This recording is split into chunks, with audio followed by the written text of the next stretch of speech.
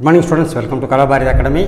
இன்னைக்கு நம்முடைய discussion diagnosis and treatment.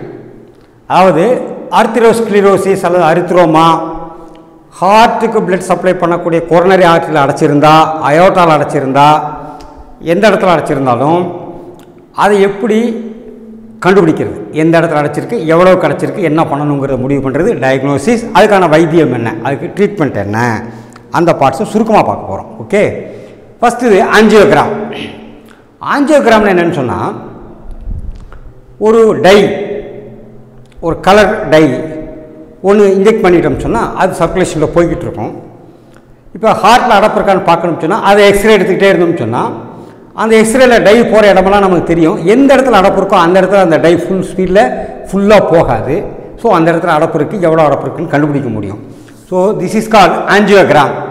Uses a special tie and X-ray to see how blood flows through the coronary arteries, heart arteries, can be used to detect abnormality in the blood vessels throughout the body. This body full of use பண்ண முடியும் இந்த tie use பண்ணி.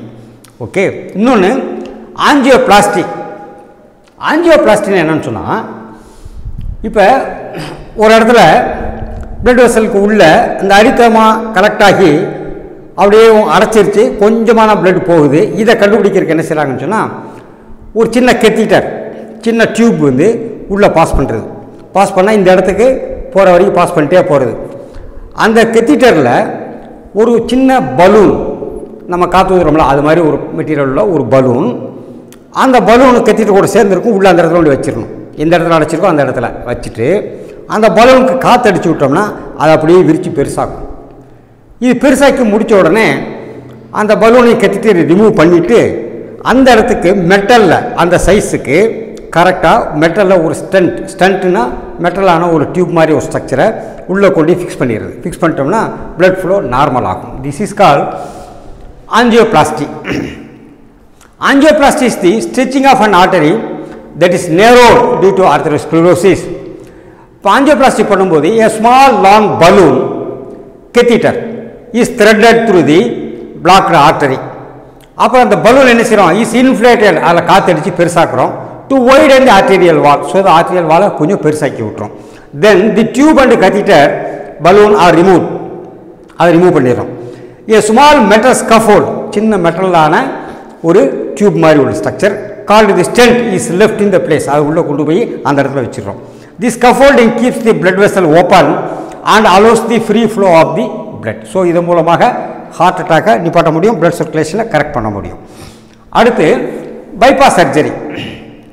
Bypass சர்ஜரின்னு என்னென்னு சொன்னால், suppose ஒரு ஹார்ட்டுக்கு blood supply பண்ணக்கூடிய ஒரு coronary ஆர்டரியில் black ஆகிருச்சு, அது ரிமூவ் பண்ண முடியாத இடத்துல இருக்குது அப்படின்னா அந்த இடத்துக்கு பிளட் சப்ளை கொடுக்கணும். எப்படி கொடுக்கறது அப்படின்னு சொன்னால், அந்த பிளாக் இடத்துல ஆர்டரியை ஃபுல்லாக கம்ப்ளீட்டாக க்ளோஸ் பண்ணிவிட்டு வேறு ஒரு இடத்துல இருந்து காலில் அல்லது வேறு ஏதாவது ஒரு இடத்துல சின்ன ஆர்டரி பீஸ் எடுத்து அதை மெயின் ஆர்டரியிலிருந்து, கொரோனரி மெயின் ஆர்டரியிலிருந்து அந்த ஏரியாவுக்கு லிங்க் பண்ணி கொடுத்துடுறது. This is called bypass surgery.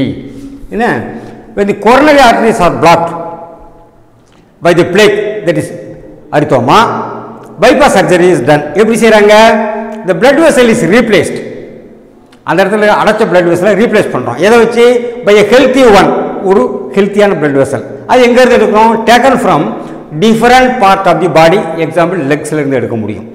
ஏன்னா டூரிங் தி சர்ஜரி, இந்த சர்ஜரி நடக்கும்போது ஹார்ட் ஃபங்க்ஷன் ஆகிட்டு இருந்தால் அந்த வேலையை செய்ய முடியாது. ஏன்னா that coronary artery supplying blood to the heart.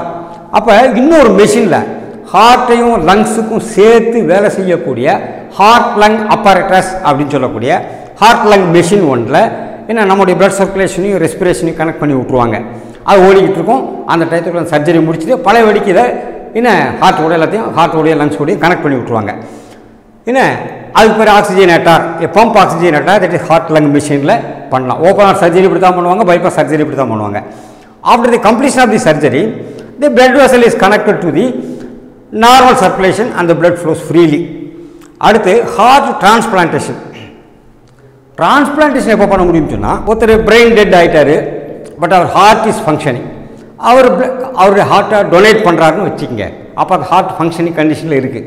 அப்போ அதை எடுத்து என்ன கார்டியாக் அரெஸ்ட் ஆனவங்க அவங்களுடைய ஹார்ட்டை ரிமூவ் பண்ணிவிட்டு அந்த இடத்துல இந்த ஹார்ட்டை ப்ளேஸ் பண்ணி பண்ணணும். இதுக்கு நிறைய டெஸ்ட் இருக்குது, நிறைய லீகல் ரூல்ஸ் இருக்குது, அதெல்லாம் ஃபாலோ பண்ணி தான் செய்ய முடியும். when a patient with end stage of heart failure அல்லது சிவியர் coronary artery disease மற்ற மெத்தட்ஸ்லாம் யூஸ் பண்ண முடியாத ஸ்டேஜில் when the other medical ailments or surgical treatments எல்லாம் பண்ண முடியாத ஒரு ஸ்டேஜில் have failed, this is done. இந்த மெத்தட் ஃபாலோ பண்ணுறாங்க. functioning heart from the brain dead person, that is the donor, அவருக்கு ஹார்ட் எடுத்து transplanted the person with the damaged heart, அவருக்கு என்ன மாற்றி வைக்க முடியும். this is heart transplantation. அடுத்து கார்டியோ பல்மனரி ரெசிடேஷன். ரெசிஸ்டேஷன் என்ன அர்த்தம்னா, ஒருத்தர் தண்ணிக்குள்ள முங்கிட்டாரு, எலக்ட்ரிக் ஷாக்கு அல்லது ஹார்ட் அட்டாக் இது மாதிரி வந்துருச்சுன்னு சொல்லி சொன்னால் வித்தின் 4 to 6 மினிட்ஸுக்குள்ள சில வேலைகள் செய்ய முடிஞ்சால் அவர் காப்பாற்றிக்க முடியும். அந்த 4 to 6 மினிட்ஸில் என்ன வேலை செய்யணும்? ஒன்று ரெஸ்பிரேஷனை ரெஸ்டோர் பண்ணணும். அதுக்கு என்ன செய்யணும்? என்ன, நம்ம வாயில் நல்ல காற்றை இழுத்து அவங்க வாயை திறந்து லங்ஸுக்குள்ளே ஃபோன் ஊதுறது ஒன்று.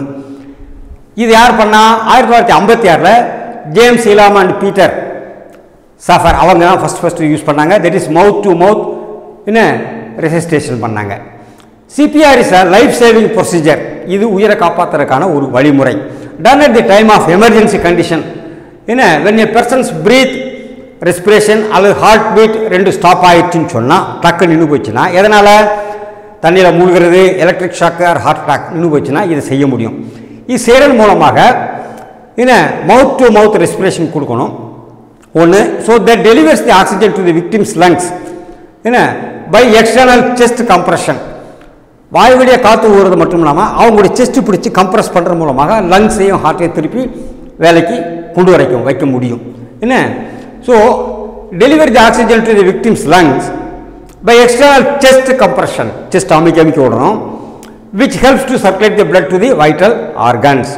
Shall be done within 4 to 6 minutes. இது ஷாக் ஆனோடனே 4 to 6 நிமிஷத்துக்குள்ள ஆரம்பிக்கணும். அப்படி பண்ணோம்னு சொன்னால் என்ன நம்மளால் காப்பாற்றிட முடியும். ஸோ பிரெயின் டேமேஜ் ஆகாமல் காப்பாற்றிட முடியும், ஆளை காப்பாற்றிட முடியும். அலாங் வித் சிபிஆர், இந்த சிபிஆர் கூட சேர்ந்து இன்னொன்று செய்ய முடியும். ஹாஸ்பிட்டலில் இருக்கும்போது செய்ய முடியும். என்ன செய்ய முடியும்னு சொன்னால், ஹார்ட்டுக்கு எலக்ட்ரிக்கல் இம்பல்ஸ் மூலமாக ஹார்ட் பீட் நடக்குது. ஸோ மைனராக ஒரு எலக்ட்ரிக்கல் ஷாக் கொடுத்தோம்னா அது திரும்பி பம்ப் பண்ண ஆரம்பிக்கிறதுக்கு வாய்ப்பு இருக்குது. அதுக்கு பேர் டிஃபைப்ரிலேஷன். அது பேர் டிஃபைப்ரிலேஷன். Is also done. Brief electrical shock is given to the hard to recover the function of the heart. இந்த மாதிரி மெத்தட்ஸில் இந்த மாதிரி டிசீஸ்க்கு, சர்க்குலர் டிசீஸ்க்கு டயக்னோசிஸ் அண்ட் ட்ரீட்மெண்ட் நம்மளால் பண்ண முடியும். So thank you students. With this we close the circular disease chapter. Thank you very much.